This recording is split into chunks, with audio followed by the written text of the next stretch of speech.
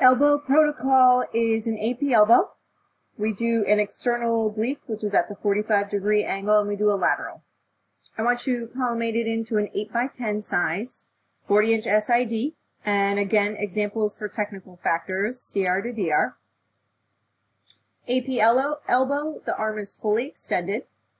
Epicondyles parallel to IR, center to mid-elbow joint, and ideally the upper extremity is on the same plane. So raise that table up to a comfortable level for that patient where their shoulder to wrist are on the same plane.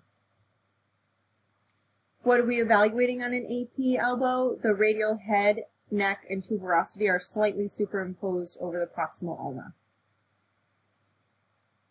The elbow, AP oblique elbow in lateral rotation or external rotation is a 45-degree oblique. It allows you to visualize the radial head, neck, and tuberosity free of the ulna. A way to help you guys remember anatomy, I always remember the capitulum is centered over the radial head. How I remember this is the cap sits on the head. That's just a little anatomy trick for you. The internal oblique elbow, you guys will not do protocol-wise at our clinical site, but it can always be on your board exam, so we need to make sure we go over it. This view is to see the coronoid process, trochlear notch, and medial trochlea. The forearm is pronated 45 degrees, so it's internal, right? And it's going to demonstrate fractures of the medial epicondyle and the coronoid process.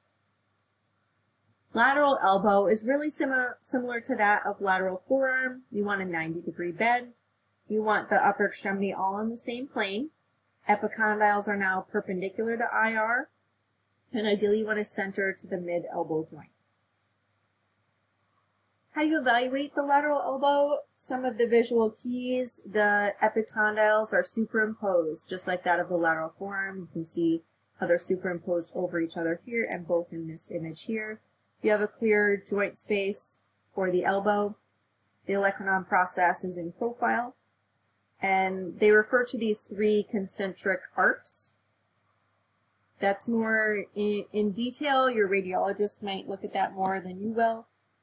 Ideally, right now for you guys, I'm looking for you to understand that this is an open joint space. Trauma elbow.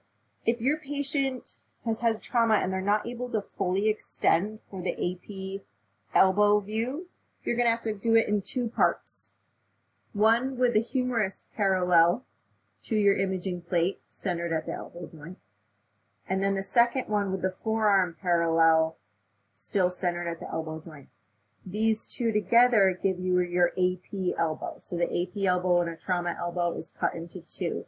And this is what it'll look like when the humerus is parallel here, because the forearm is raised and not flat to the imaging plate. You can see how it's distorted on the image here. This image here of where the forearm is parallel to the imaging plate, you can see that it's not distorted.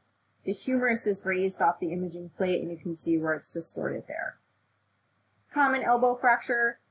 I never remember how to pronounce this. Montasia fracture. Fracture of proximal third of ulna with dislocation of radial head. See how it's kind of popped out here? It's normally superimposed here, and the fracture is right here. The supracondylar fracture is the most common elbow fracture in children.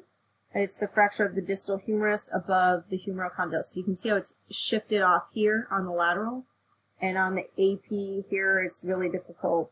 It's just sort of shifted completely off. Your textbook identifies an acute flexion elbow. I've never done one of these, but it's in your book, so we'll make sure and go over it. I want you to make sure to review this anatomy. Know the anatomy of the elbow in an AP position. Know the anatomy of the elbow in a lateral position. Here again are the three concentric arcs identified. That's how you evaluate for your lateral elbow positioning. Know your joints, type of joints.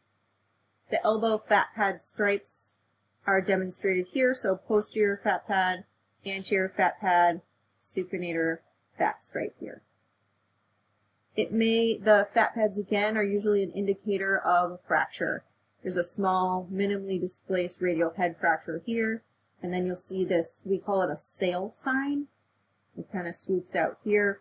Is a fat pad sign. And that rounds out elbow.